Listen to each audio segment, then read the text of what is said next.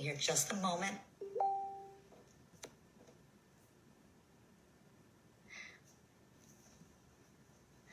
So we're going to try something here. Let me see.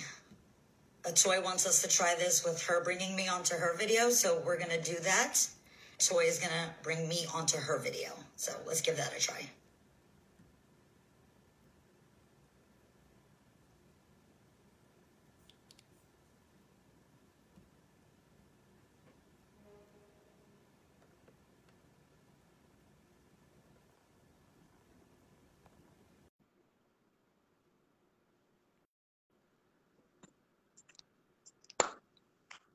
Hi. All right. This works too. I'm just not sure if I'll be able to flip the camera. Let me see real quick. Will this still work? Yes. Okay. Because I need to be able to show you your fabulous self. Oh my goodness. It's so nice to see you. I'm so sorry for this. I was kind of hoping to do this on my computer, as everything is a little higher quality that way. Also, internet. But like you said, this is the life that we're living now. Yep. I'm going to be a little shaky while I prop everything up first. No problem. How are you? I'm good. I'm good. How are you? I am surviving. I'm really happy to see you, though. I'm really happy to see you, too.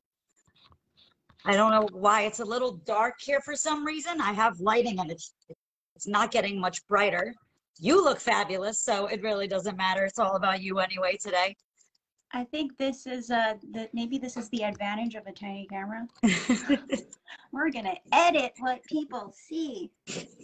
Fun. So welcome to my show, Women of Dance. Thank you so much for doing this. I appreciate you giving me your time.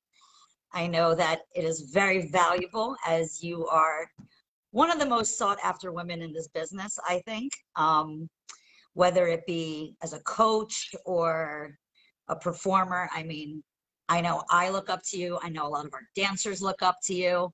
So hopefully I won't make you blush too much or cry, but this is about you and just showcasing the women in our industry and how much they've done for it and giving them, you know, all the credit that they deserve. So I wanted to talk to you. Let's get into the very beginning, before your salsa life. When did your dance life begin? Oh my God, my origin story. Yeah. I often make jokes about my origin story because I didn't get to find dance as early as I probably would have wanted. I grew up in this tiny island called Guam, and so there aren't that many resources there, but we got lucky in a couple of ways. But I think I was trying to dance in a lot of ways before I could find dance. For example, I was a competitive swimmer, and I often joke in my class how I really would focus so much on my form and my technique because I was trying to dance underwater, but I would always lose matches. Like I would never swim fast, you know? So clearly I was missing something about that technique. I love that they'll dance underwater. Yeah, right. I should have switched to like, what do you call this? The synchronized swimming? Yeah. So I did a bunch of other things like that before I found this wonderful ballet school. At the time, it was the only ballet school, but we had a principal dancer from the Joffrey and from the Houston Ballet. Oh, nice. Come to Guam and train all of us. And that person really got us so many opportunities to train in ballet in the US as well. Even though back then, to attend an audition would have been impossible for us coming all the way from the middle of the Pacific. So we used to send VHS tapes and hope to get accepted and then go live in the States for as long as we could manage in between school. Wow. I'm curious. I know in America, for example, the standard ballerina, I say it's the George Balanchine effect. You know, minimum 5'7", 100 pounds. Personally, I also came from ballet, and the one thing I always heard growing up was you'll never make it as a ballerina in this country because you're not tall enough. And I'm wondering, was the same case in Guam? Because I know in England, for example, at the Royal Ballet, I went there and their ballerinas are much smaller than us. They're shorter. And I was like, oh, so maybe it's just an American thing. I'm wondering if it's the same in Guam. We were really lucky. Our teacher, his name was John Grensback, and he's white, but luckily he was teaching a group of brown girls, and we all have, islander body types. You don't have the white prototype body types, but he just let us grow as best as he could. He nurtured us as best he could. I can say that with a lot of appreciation now, because as soon as we got into the stateside schools, or the in the US, or outside of Guam, it hit us really hard what the expectations are for our bodies, for the prototypical ballerina. It was for me personally, I won't speak for everybody, but for me, I went to the Houston Ballet first, and that was the first time that I was going to find out that, one, I'm brown and I'm not what people expect in a ballerina, but also that my race, as it is perceived in Texas, in Houston, is Mexican. And I was one of two brown people at the Houston Ballet. Wow. And that came with a whole world of new and painful experiences for me. So I know that things have changed a lot. I'm thankful for John, that he helped us learn and enjoy as much as we could before other people were going to tell us what we could and could not do. So I'm very thankful for him for that.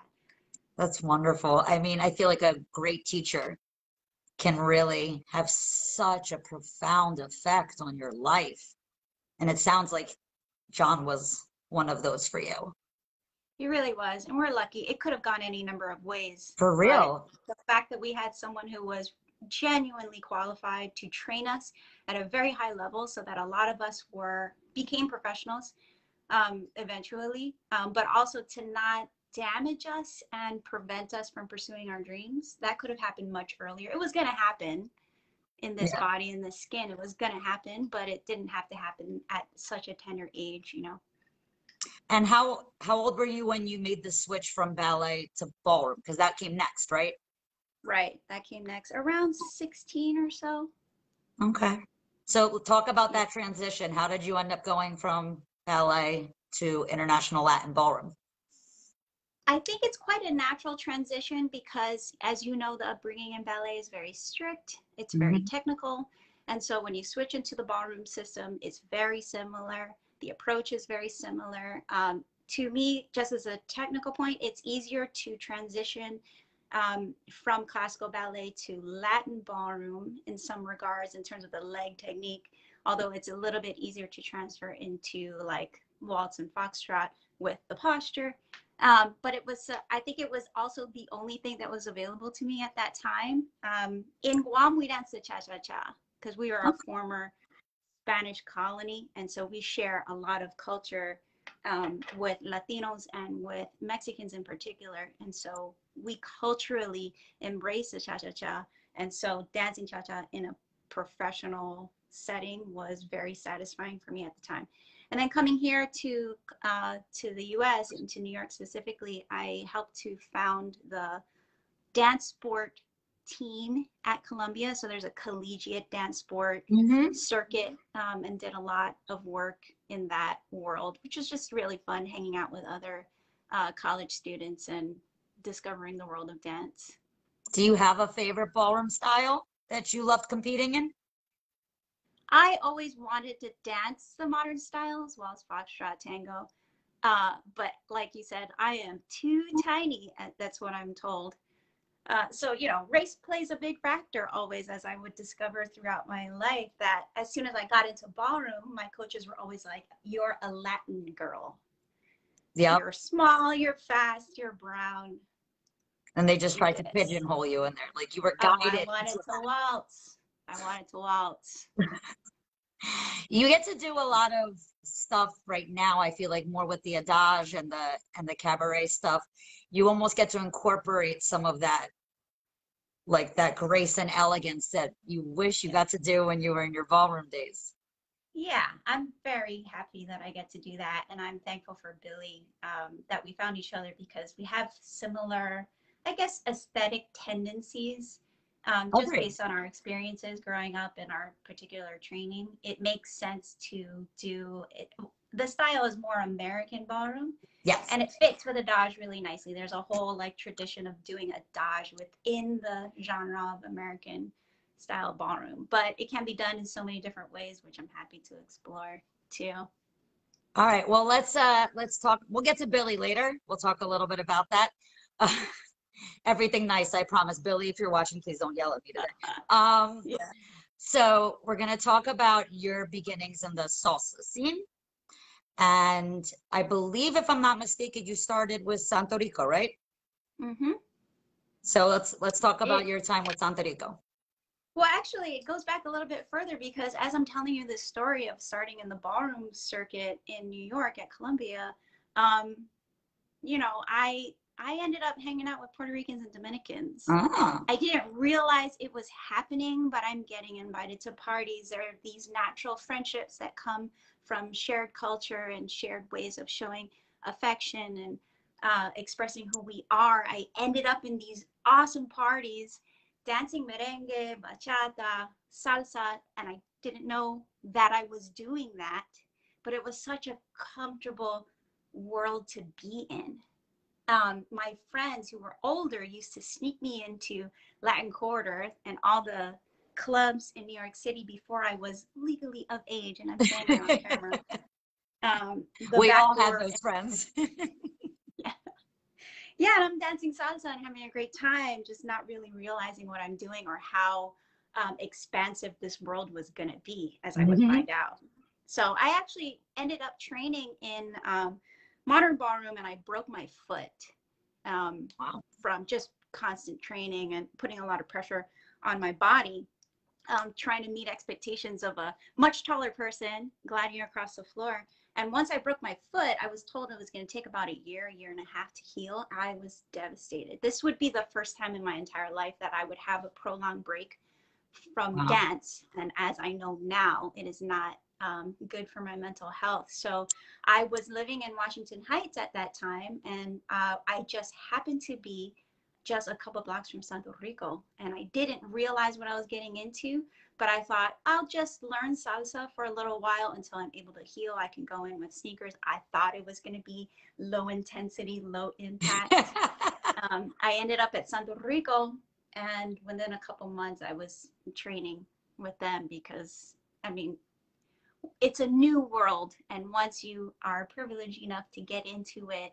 I don't think anyone would ever turn away. Agreed. It's just something to love. Yeah. It's a very fun world and very seductive. Like once it kind of sucks you in, you're in it. It's hard to break away.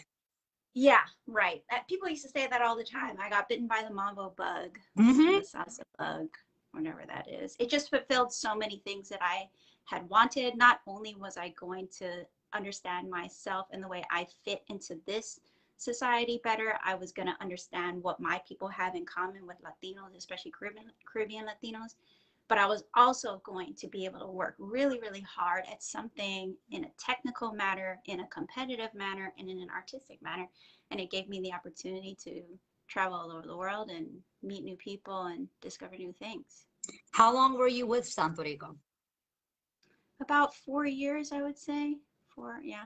And were you doing any choreography with Tomas, or what was your role with the company, for those that don't know?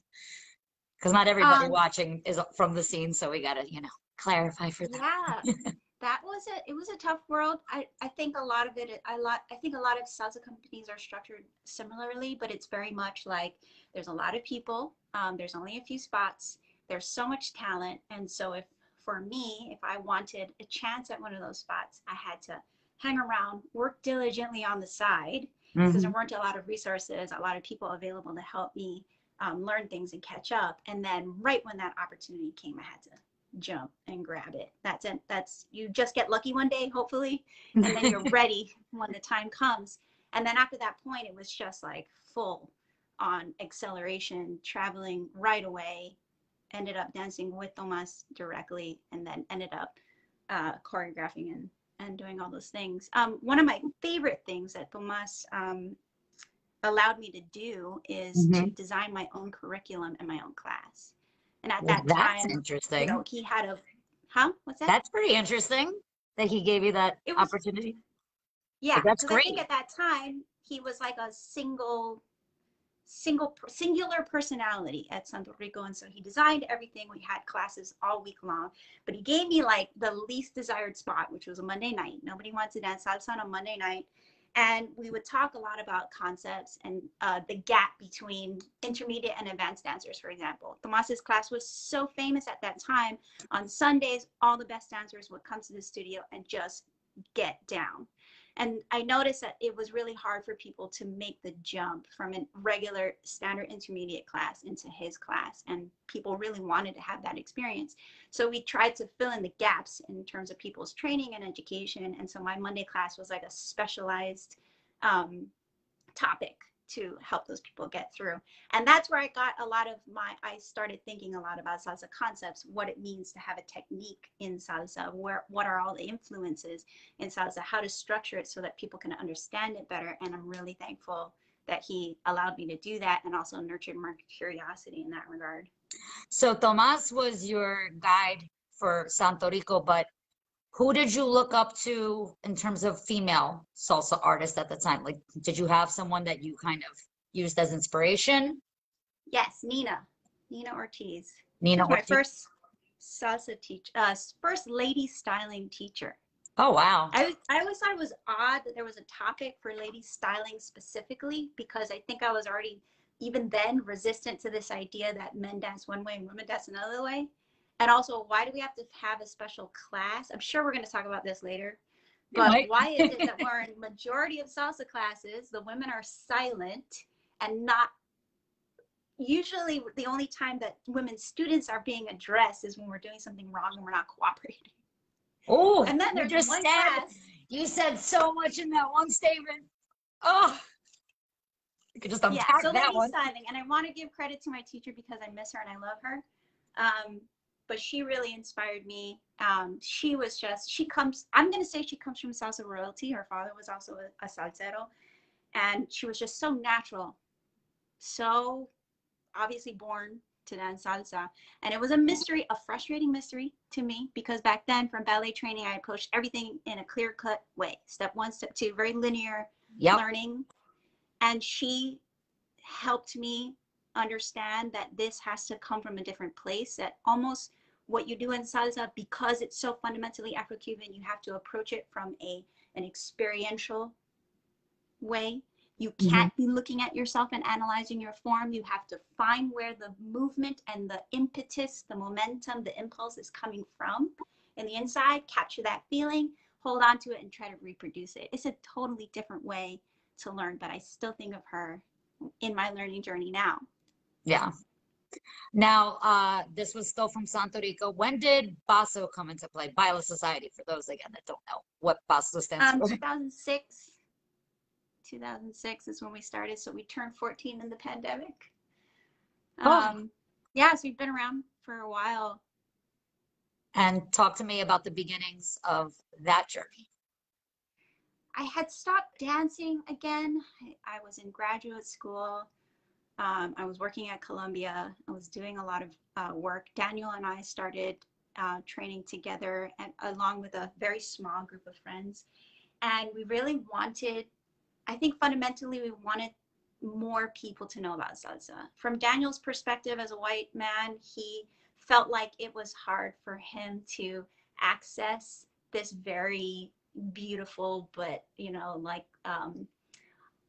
I guess it was not easy for him to get into. It wasn't as easy as getting into a salsa class, into any class where you just pay your money and you get what you want. You had to go into a world, and you had to go into a community of people who had created this and had kept it alive and had innovated in it and were, enjoying it. You have to approach it you have to be courageous and you have to be open.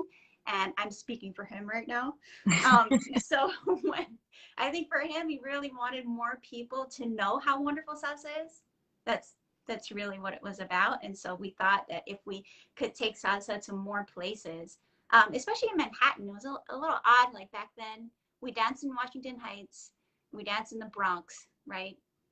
There were a couple of schools in Queens that were just starting to crop up, but there wasn't a lot in Manhattan except for ballroom. So it felt a little weird to go to another community, dance community, where they're dancing salsa, but it isn't what we know as New York style salsa. So we started Basso, we started teaching in Manhattan. That became our territory, Manhattan territory, Everybody had their turf. Yeah, our turf, right, our turf, yes. And I kept my Monday class because I think by then I had a reputation for like filling the days that nobody else wanted. So I took a Monday night, I took a Friday night, and I was like, we're gonna do technique, just technique. We're not gonna even do choreography. We're just going to like really examine this with a lens. And so the people who like to learn like that came to me. And then the people who had extraordinary trouble learning salsa or felt very anxious about trying to get into a salsa community came to me. So those are my people. Those are your people. I love it. Yeah. I love it. You could teach technique, like as someone who's taken like technique workshops from you, you get into so much detail, which I personally love. I mean, I feel like I could talk technique for hours. Yeah, I know you love it. Yeah. I love it. I mean, when Yeah. you're talking to new students, right? And you have new ones come in, there's always that question of what is more important to learn? Patterns, so you can go out and social dance, or technique, right? When you're talking to these baby dancers that come in, do you, because you're a technique person, do you go the technique route, or do you still try to give them the basics so they can go out and social dance and not screw the technique, but what is Well, your I learned a priority as lot. an instructor? Yeah, right. What's the priority? I learned a lot over these. It's now my 18th year, 19th year dancing professionally in salsa. So I did totally approach this like, I'm going to go all the way. This is about perfection. I'm going to use all the things that I learned in ballet.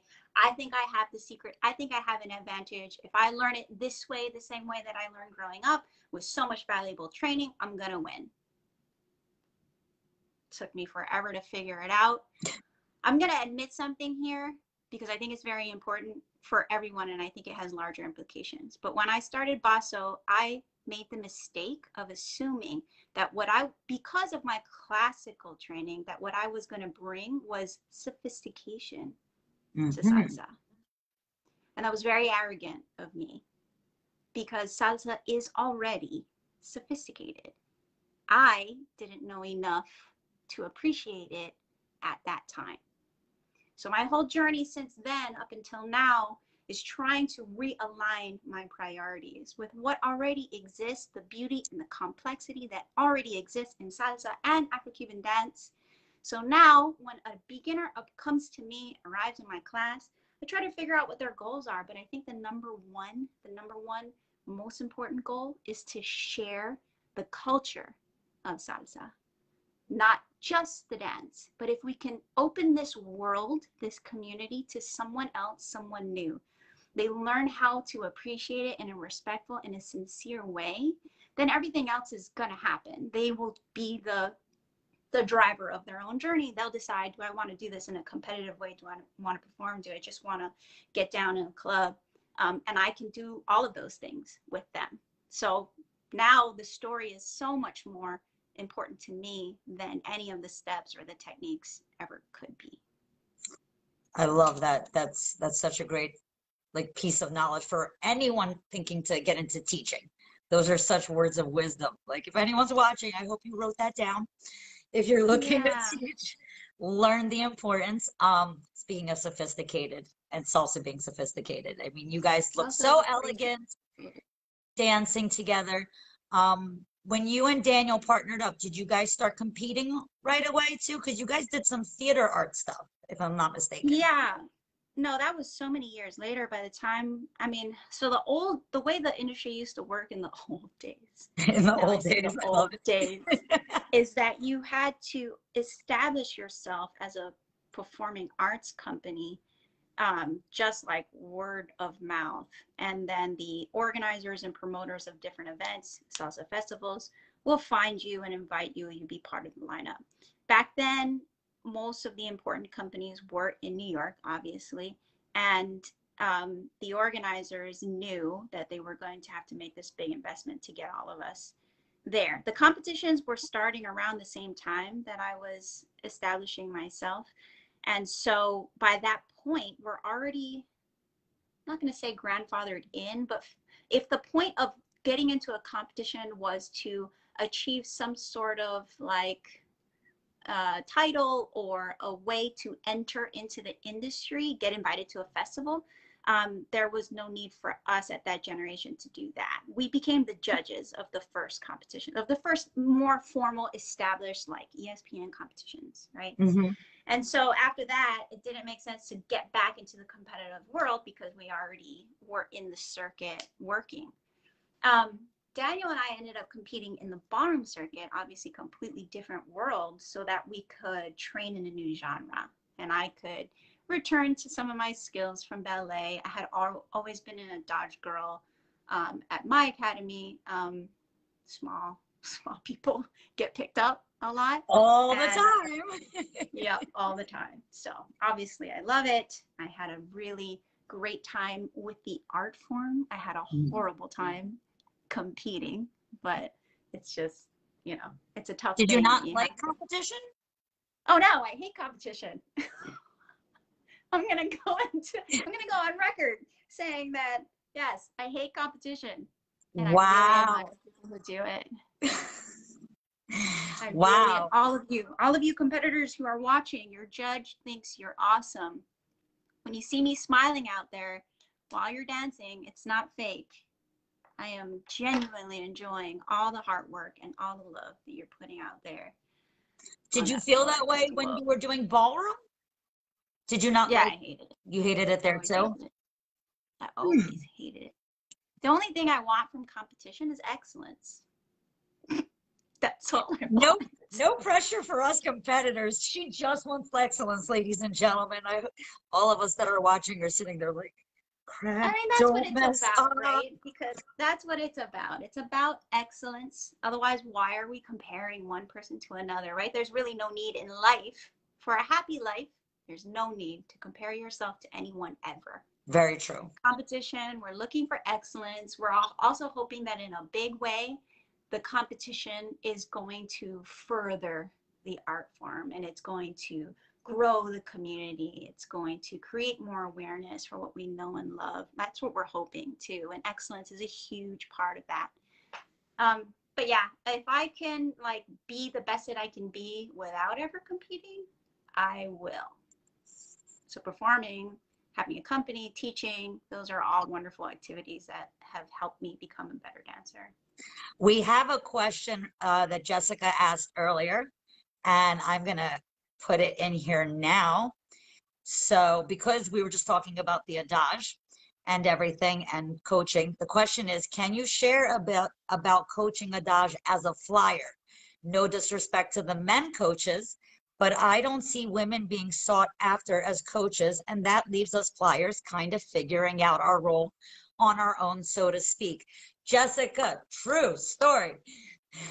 True story. True story, true life. Also, how sad is it that we have to apologize?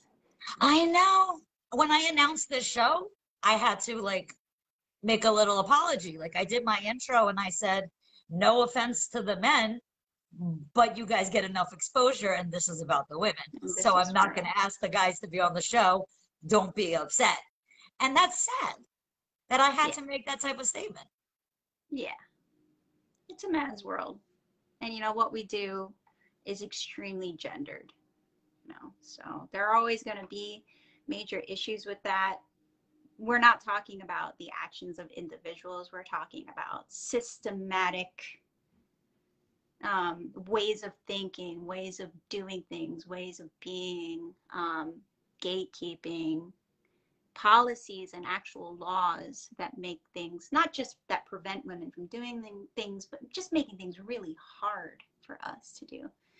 So from the flyers perspective, I would say in general, people who follow have a lot to contribute to partner dance, because it obviously doesn't work if it doesn't make sense to us. You can absolutely teach from a following perspective, and it works really well for some leads who learn a different way. So maybe they don't learn by emulating or, you know, visually copying somebody. Maybe they don't learn with audio cues. Maybe they learn experientially, or they have a more tactile way of learning, a kinetic way of learning. And those ways are that. So the follow is extremely valuable in that perspective.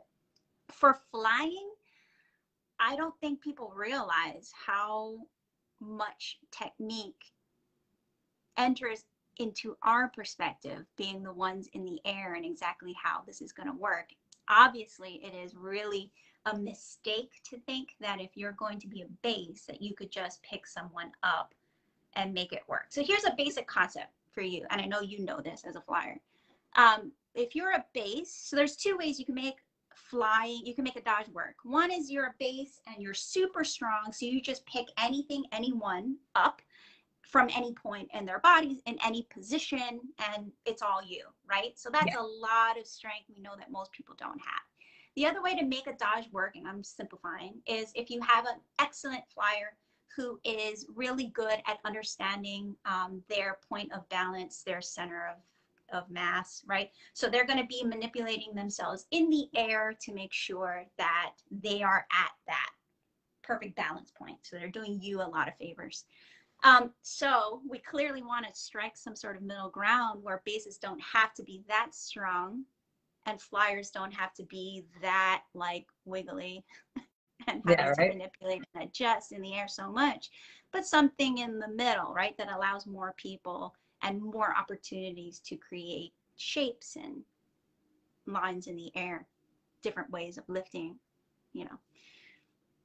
It's tough to say that it goes without saying, because I really do think people haven't examined their own ideas about how this works, how partner dance works, how adage works, how conveying information about dance works.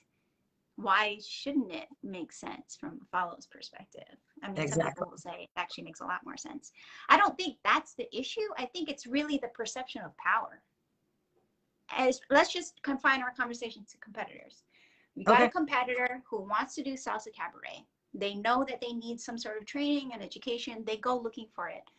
If they have limited resources, they're going to spend those resources on the person that they think gives them the most bang for their buck. It's going to be someone, they don't realize it, someone that they perceive to have the most power and authority.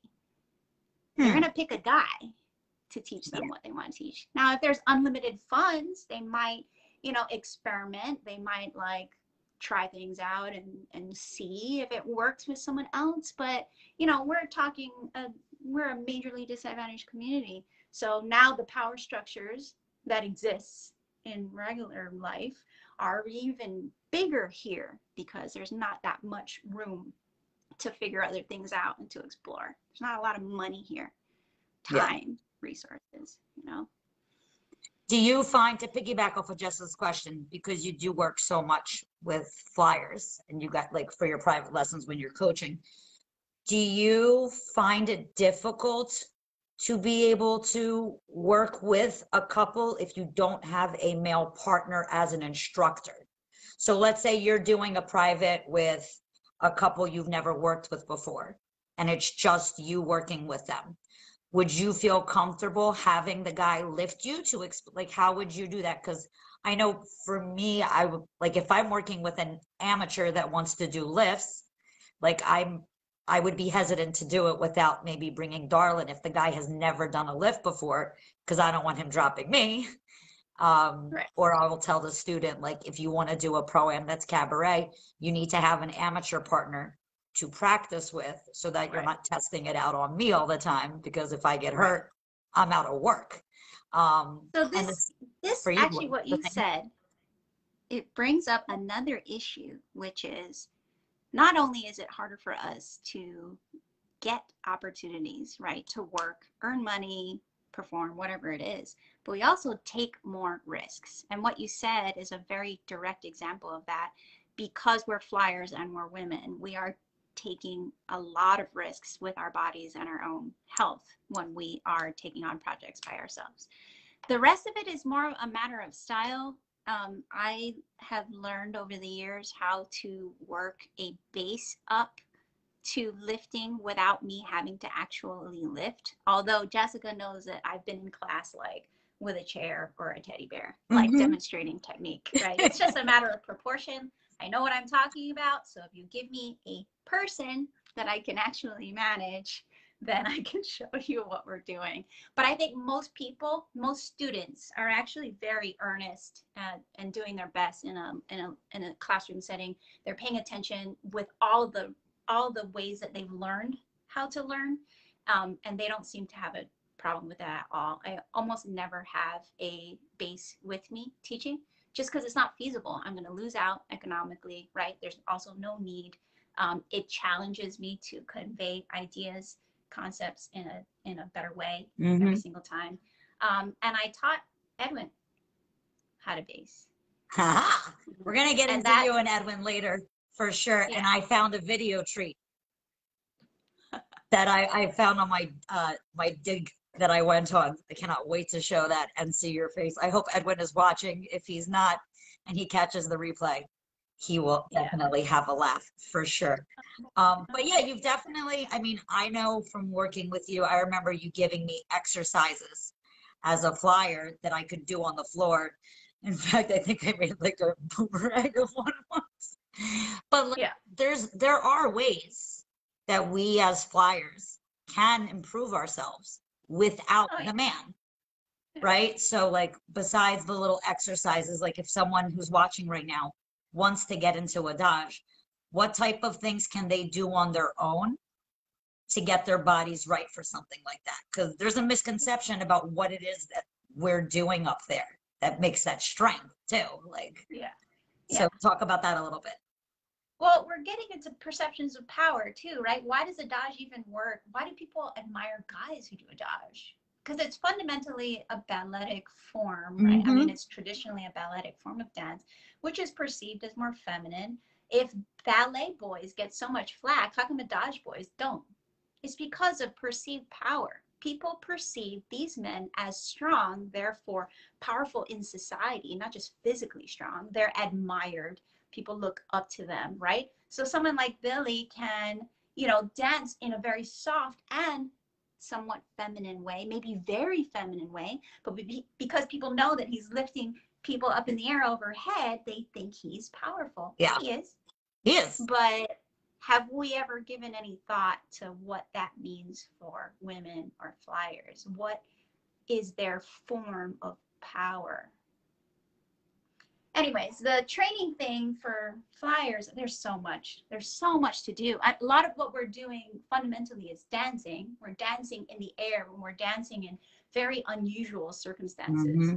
If you think about it, if you're a master of walking around the earth, right, as a human, and suddenly you go to space, you have to figure out all the human things that you used to do in a completely new set of circumstances, right? Gravity is different, space is different, momentum, weight is different, even your orientation is different.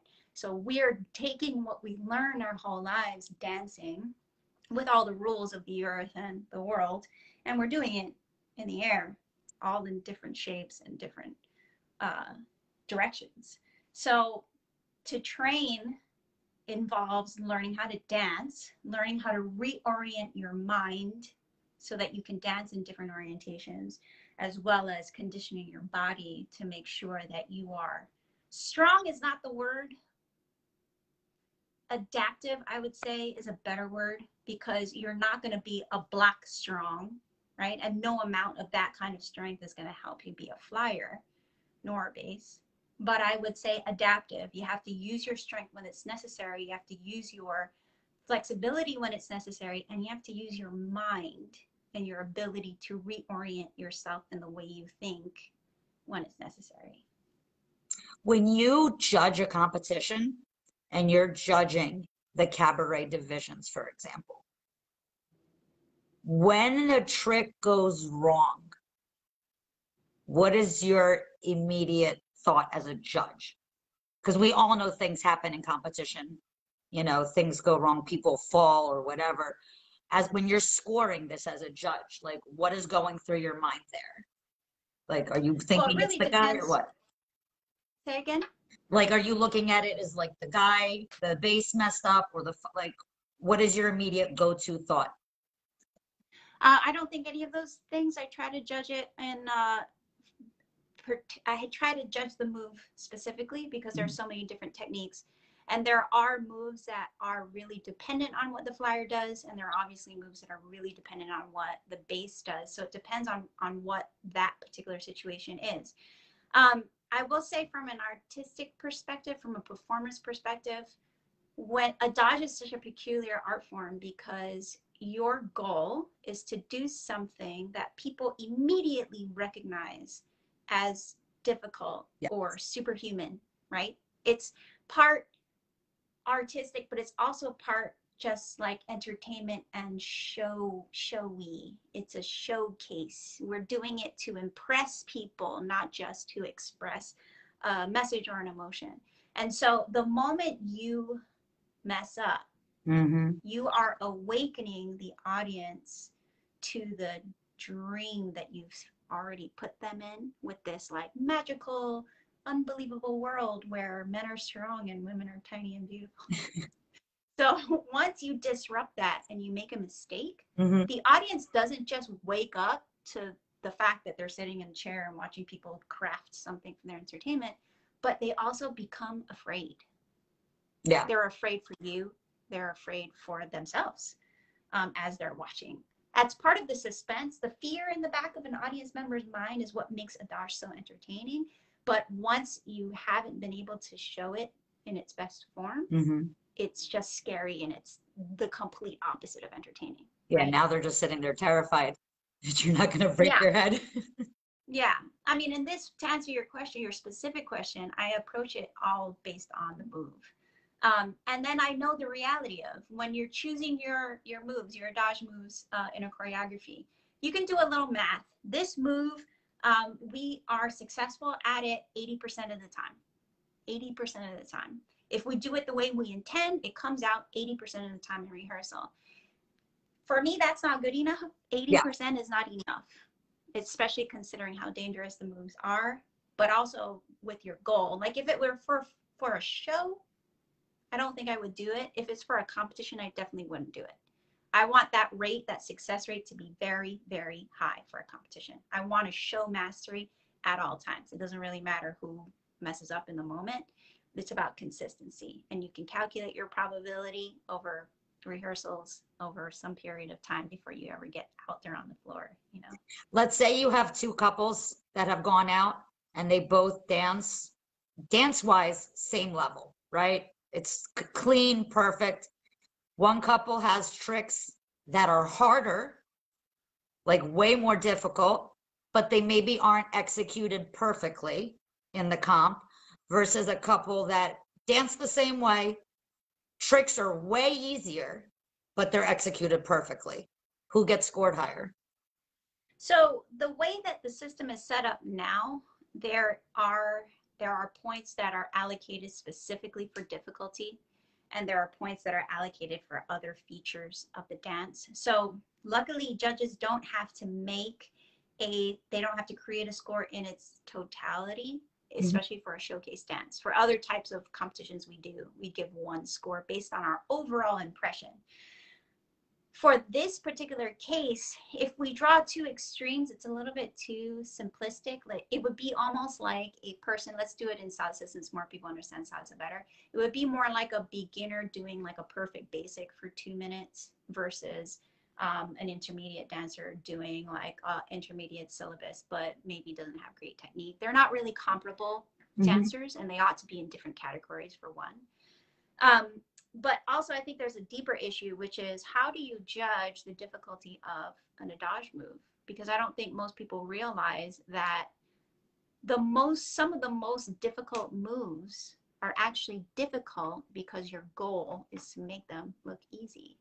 So they look very, very easy to a typical audience member. The purpose of that move is to convey something else other than strength. It's supposed to convey something else, something maybe loftier, something artistic, something beautiful, for example. When you put them into a competitive environment, they're now being reduced to their technical aspects so that somebody can like give this many points here and this many points here, it's very, very hard to look at a dodge in that way.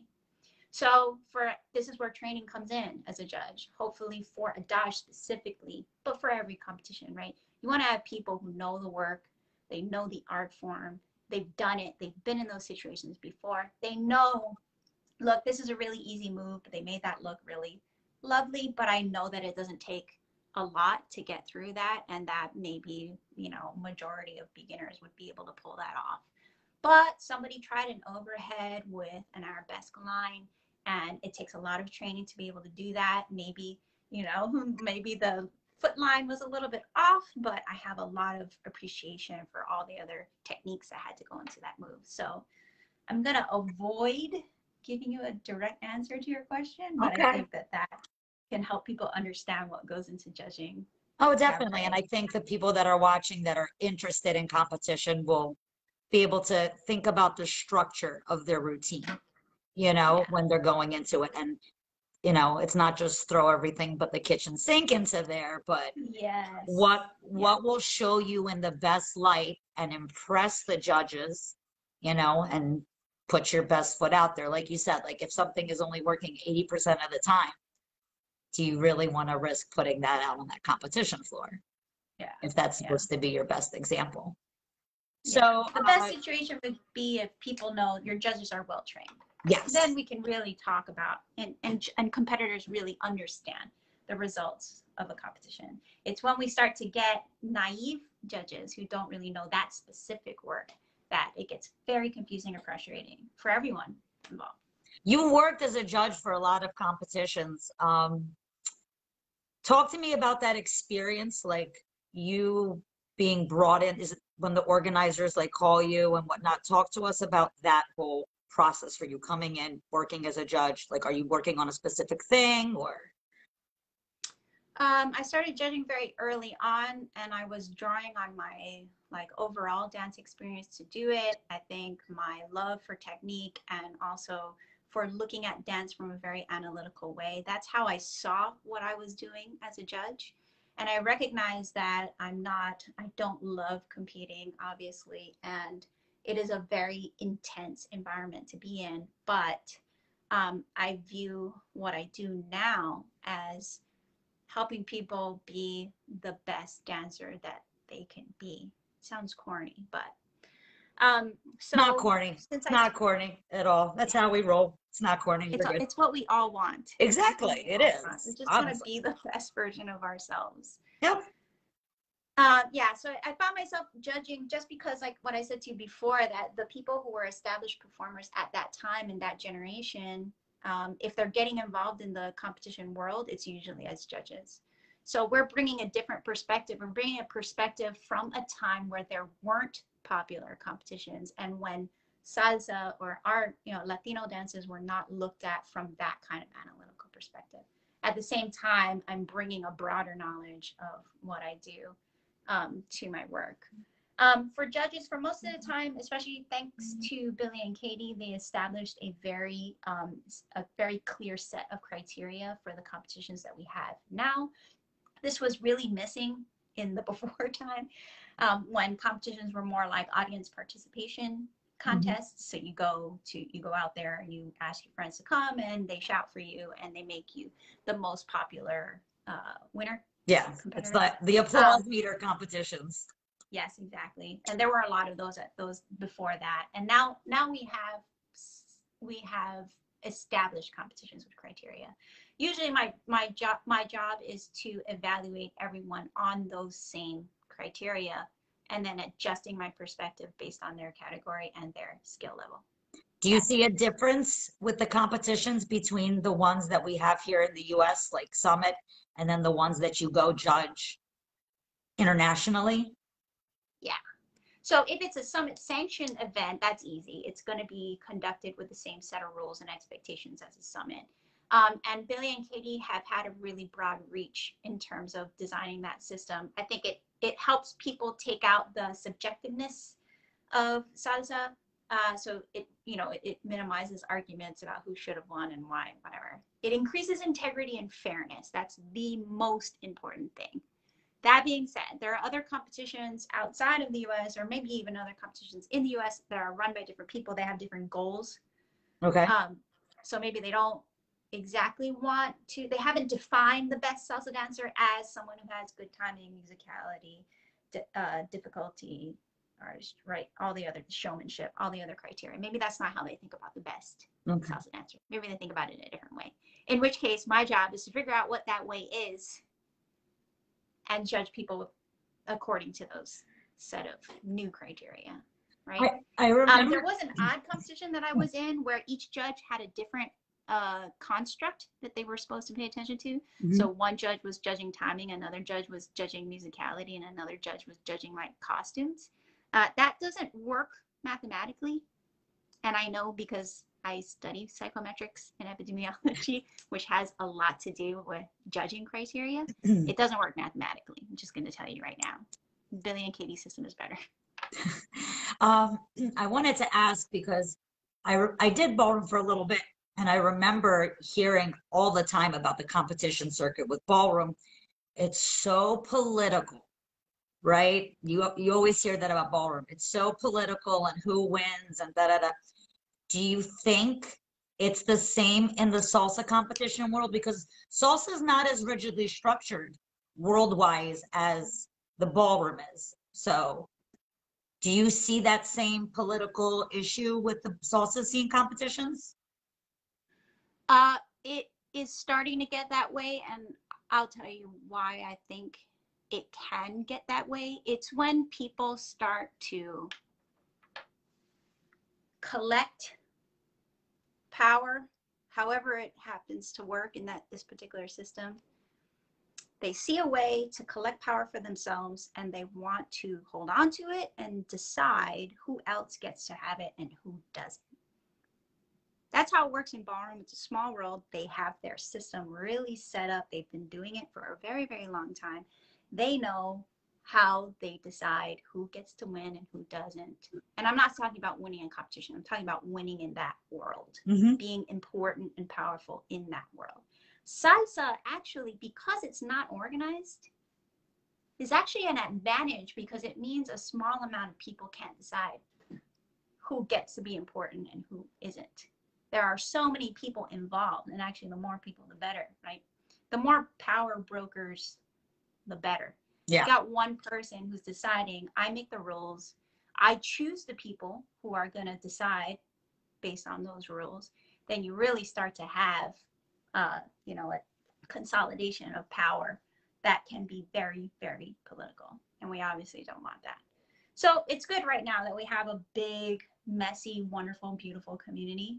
The trick is I think, for someone like Billy, who is arguably one of the most important competition organizers in the world right now, is to really constantly refine the way he thinks about what his influence is in the community. And then that trickles down into how he organizes his events, how he chooses his judges, who he's going to entrust with deciding who wins or loses. And then those judges have to also be as honest and as fair as they possibly can. But there are some small rules, for example, like at the summit, you're not allowed to talk to any of the competitors while they're still competing in their events. So even after they competed in one event and they want to, they have another event tomorrow, but they want to know what you think about their dancing. You can't talk to them. You're not supposed to. Some people do. Yeah. The rules are there for a reason, right? So it can be as fair as possible. There's also this thing of, if I take a private lesson with a judge, then he or she will view me more positively and then will give me a little boost in my scores.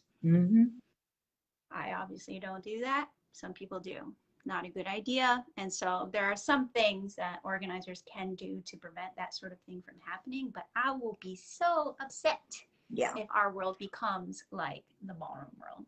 So I guess then you're opposed to the idea of actually there being some sort of council, if you will, or a salsa syllabus that was like internationally recognized, like we have, like there is in the ballroom world. Yeah, I mean, there have been many attempts, and I'm guilty of it too. I really thought that this was the right way to go. When I started Basso, one of my biggest goals was to create this said syllabus. Yeah, a And so lot I of people have realized, talked like, about it, you know, but yeah, we talk about it. But the reason why it doesn't happen is because there are so many people involved, so many perspectives on what salsa is. And thankfully, like so many, thankfully, nobody has gotten their hands on it convincingly. So, I mean, people have tried to say, I own this and I make the rules, but the rest of the community doesn't endorse them, so it doesn't go anywhere, thankfully, right? But the efforts are ongoing. The danger is obviously that you get a small group of people who will become very powerful and they decide. If that board of people is truly representative of the community, then that it probably would work. We would be more efficient. We would definitely be more organized. But I highly doubt that the people who make it to that position of power are going to be representative of the people who dance salsa, who love salsa, especially the people who it's their heritage, their ancestors created it, their ancestors kept it alive, they're keeping it alive today. It doesn't make any sense for someone who just decided, I'm somebody in salsa, I'm going to tell everybody what to do. And the way it works in ballroom is you decide, right? You get your board, but they charge the members to let them organize you and tell you what to do. You can do these events, you cannot do these events. You can compete at this and you cannot compete at that. You can have a party, you can't have a party. Like, you're paying them for their membership because they've convinced you that what you're buying is valuable. But who decides? yeah, I mean, that's such a great way to put it. And you know, the thing is, and I'm of the mindset that I hope it doesn't happen just because of this. If I think about who would make up this imaginary council of salsa pioneers, if you will, I don't know how many women would be on that list. Yeah, but look at Billy's judging panel. Oh, absolutely. There's a lot of fabulous and incredibly strong women on that panel. I think I've reached out to every single one of you for the show. I mean, it's pretty cool. You have to admit, when people start complaining that there's too many women in power, there's too many female judges, I know, and I can say for a fact that Billy has put a lot of thought into who he chooses as judges. There are obviously many things that go into making that decision, but intentionally, deliberately putting women in positions of power is the best thing you can do as a man who already benefits from male privilege. The best thing you can do is be an ally and open the paths for women who deserve to be there. And that's what he does. I mean, it's great, you know. So yeah, if you can put a lot of good thought into it and you're like consulting with lots of other people and you're listening to others and you're doing the best that you can to like really understand what your community is asking, a lot of good things can happen. So let's talk a little bit about you as a successful woman in this industry. You've worked with so many people, as we've talked about. You know, you had your work with Tomas, with Santo Rico, your work with Daniel, and then, you know, you doing work with Billy. I found somewhere a video of you with Elvis. You're also now working with Edwin. You are very high in demand. I mean, I'm pretty sure besides those three gentlemen that I've mentioned recently, there are plenty of men in this industry that would give their left arm to work with you. Talk to me about how it is that you became such a success. What made you be a success on your own? On my own. I don't want to minimize this, and I don't want anyone to ever think that anyone thinks this is easy. It's obviously very hard. But since I have already told you that I don't do well with competition, I also just don't do well competing in a larger sense in anything. And the only thing I'm able to do is try my best and do what I love. Dancing obviously is so important to me. It's been hard over this last year to even know who I am without dancing. And if I just think about myself and the path that I took over many years, every single day was just me wanting to dance in the best way that I possibly could. I think maybe a part of why I ended up doing other things is because I also love to teach, but it's just because I've had to analyze dance in such a way so that I understand it, and it just so happens to be helpful for other people. That puts you in, positions of visibility for others. It also makes you employable in the industry because you can teach. Performing is something that I've just always done. The hardest part of what you just described is working with partners. Yeah. That's the hardest part. Oh, Because so true. practicing, teaching, dancing, the willingness to get on stage, all those things, fine, easy. In salsa, you need a partner to do it and to do it well. Yep. Right? Especially if you want to fly. You can't do that on your own. Oh my God, if you want to fly. Yeah. I mean, all the people that you mentioned, they're wonderful people. They're people that I really trust. They're also men, and I have to say this explicitly, they're men who, at many points in our time together, have deliberately made sure that I get what I deserve. Even when people haven't given it a second thought, or are kind of denying some opportunities to me without realizing it. I can't tell you how many times Edwin, and he's going to be embarrassed that I said this, when we're getting paid, like we as a group or in a partnership, and he realizes that one of us women has gotten less pay than he did. I cannot tell you how many times he has taken money out of his own pocket to give it to me because Wow. it's what he was fair, what he knows is fair. But that still happens, right, in the industry, especially when it comes to money, because we can talk about all kinds of other things, expectations for what salsa women should be, what we should look like, what we're supposed to do.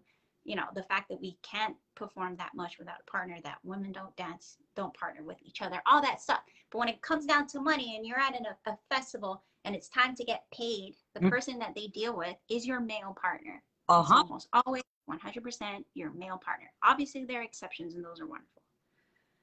Why is that, right? And why do men get paid more than women everywhere? Especially now during the pandemic, when women are, people are losing their jobs, obviously. Who's the one who's going to lose their job first? Women. Brown women, Black women, women of color. It's going to be us first, And so what can we do? I really would love for women to just work together.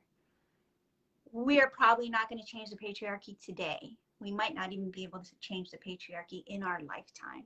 But if there are more women, and especially more people of color, in positions of power, and we turn around and reach out for other people like us, it's just the easiest, most direct way to achieve equity in the small world that we're working in. It's just the most direct way. We can wax philosophical about how we're going to overcome the patriarchy, or we're going to overcome racial injustice. But it's really simple. We're in a small world, and if you have a chance to uplift a woman or a person of color, do it. And then when you're in that position yourself, turn around and bring somebody else with you. There's still so much that we could talk about. I can't even, because you have so much experience and you talk so beautifully. You're very well spoken. And I still wanted to show so much videos. I got the Team Fajardo over here. Talk to me real quick about the experience of sharing the stage with all these beautiful dancers and how Team Fajardo came to be. Oh gosh, Team Fajardo is, I don't know how it ever happened. I can't believe that it happened. These people that we're watching right now, each and every one of them, they're not just nice people, they're not just talented people, but these are people that I trust with my life. I love them so dearly. This woman right here, Jessica, she's my best friend. She's very much like a life partner, right? These are not just people that I dance alongside. So I don't know how this worked out. All I can say is that this group came about in my life when I had made a commitment to honesty about who I am, what I want, and especially my vulnerabilities. So my weaknesses, the things that I was struggling with, the things, not just in dance, but emotionally, things I wanted in life. When I really started showing that to other people, these are the people that ended up being around. They're the people who stuck around. They're the people who understood, who helped in any way that they could, who also shared their lives with me. And because of that, we're together. It just so happens we dance well together and wanted to commit to something beautiful like this. Um, Billy is, as many people know, a soloist. He's best on his own. And Mm-hmm. so it took a lot of convincing to get him to endorse this particular group. But I can tell you that because Billy can only work with people that he trusts, he had to really like get to know each and every one of the members of Team Fajardo. And I did a lot of like, facilitating of those relationships so that this could happen and we could have these beautiful moments on stage. This definitely, if my dance life were to end today, these would definitely be my most cherished memories with Team I Fajardo. know that this routine has been shared. I don't even know how many times on Facebook. I feel like everybody always loves this piece, watching it live. I mean, the videos just don't do it justice. I remember, I think we were in Connecticut when you guys performed it for the first time as a team, and I think Billy was hurt, so you guys only did two couples. And Darlin and I were standing next to him watching the performance. And as soon as it finished, we immediately looked at him at same time. I went, I want to learn that because it's so graceful and elegant. Did you guys choreograph this together? Yep, we did. This piece really is all of us. It says something about each of us, something special that we do individually. And I can't think of a better way to manifest the beauty of our relationships and our friendships and our experiences together than with an actual piece that we can do together and share with others.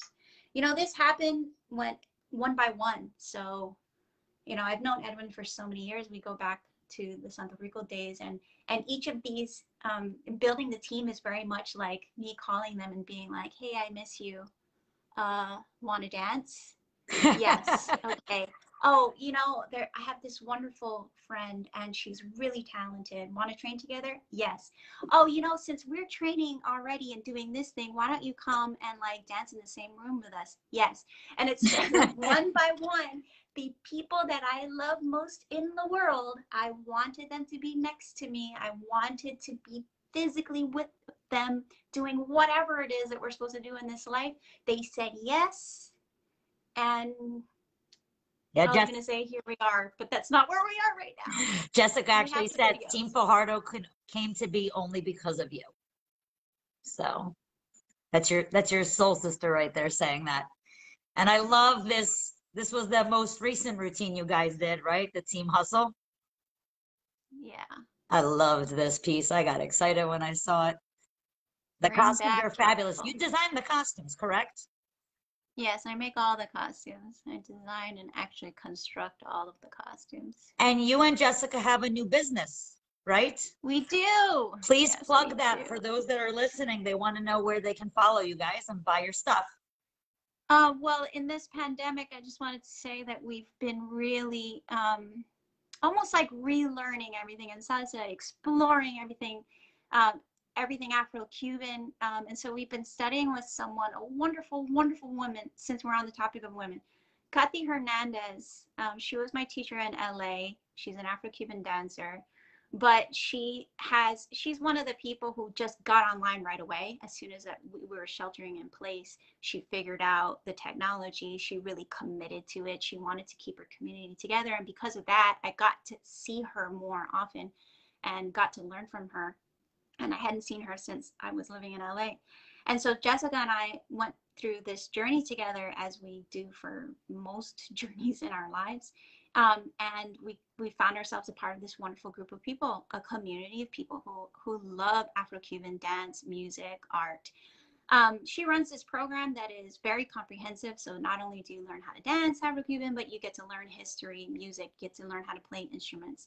It's just wonderful. And since we got connected more and more with individuals in that group, we noticed that people were looking for Afro-Cuban skirts, just folklorico skirts to wear in class. And oddly, it's that kind of thing where it has to be custom made because it has to fit your waist and it can't be too long or too short. Yep. So it's one of those things that you have to find someone who can make it specifically for you, who knows what the needs are in the particular dance, and then they're either one like volume for like Franco-Haitian dances, and they're another volume for Yoruba dances. So it's very specific. So someone asked us to start making them, and then we just, we both sew and we made all our costumes for Basso for many years, and so we just started making these wonderful things. So we're using African wax prints, which are characteristically African and just stunning and gorgeous. And it's such a joy to even touch the fabric and work with it and construct it into something that we know somebody's gonna have many happy moments dancing in.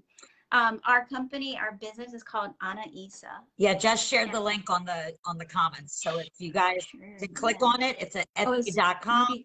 Oh, good. So Jessica's linking. She's linking Kathy. Everything. The Katie Hernandez, she's linking the Etsy shop and Katie's website as well. Yeah. And so we're actually taking this time also to just design things from our own cultures. I think the bottom line is we really want people, especially people of color, to have a way to show who they are and what they wear, and especially in their dancing. And so we'll be doing a lot more of that, especially since we're not dancing right now. I know, right? Well, before we say goodbye, because we've run out of time, I could talk to you all day. I did go over a little bit because we had technical difficulty. I wanted to make sure we got to as much of it. Before we sign off, I would love for you to give one piece of advice to women that are interested in coming into the dance scene. And while you talk about that, we're going to leave you with footage of a social dance between you and Edwin from back in the day. Oh my gosh, heart squeeze. So I miss Edwin so much. So what do you have to say for our lady listeners that want to get into the scene? Advice to women. The most important thing is don't give up. Obviously, do not give up. If you think about the women that you've encountered in salsa or even in your lives, some of them might have disappeared, some of them might have dropped off. Some of it might have been really obvious. Like for me, I know some very, very talented women in salsa who just disappeared and I didn't know what happened to them.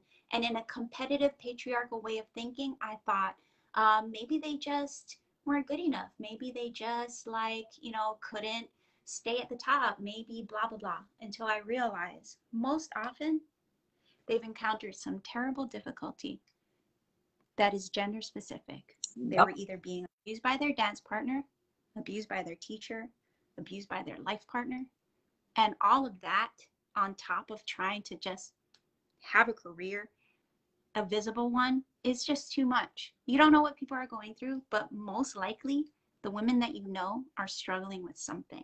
Don't let anyone tell you that you just need to work harder, try harder. There are forces, tremendous forces that have been around for generations that are designed to make sure that we never get to do the things that we want to do. Don't give up. Find other people who are like you. Find other people who understand, people who support you. Don't let them go. And we can all do this together. Ahtoy, thank you so much for giving of your time, for your incredible wisdom, for being such an inspiration and role model to us in this industry in terms of what we can achieve. I know personally, when I'm doing a lot of tricks, I'm like, what would Ahtoy do up here? And so I just want to thank you for everything that you've done for all of us. Thank you for continuing to inspire us, and love you. And I cannot wait to see you in person, hopefully soon. Thank you. I can't wait for a big hug when we see each other next. Absolutely. I really appreciate being here with you. I think about you a lot also. I hope you do a lot more of these. I'll be watching. I'm going to message you after this, so maybe you can send me this video since we did it on your page, so I can then post it for everyone. And hopefully you will all join me next week when my guest is the fabulous Jennifer Aucoin. Awesome. Thank you, Ahtoy. I love you. Thank you. Love you. Bye, everybody. Bye.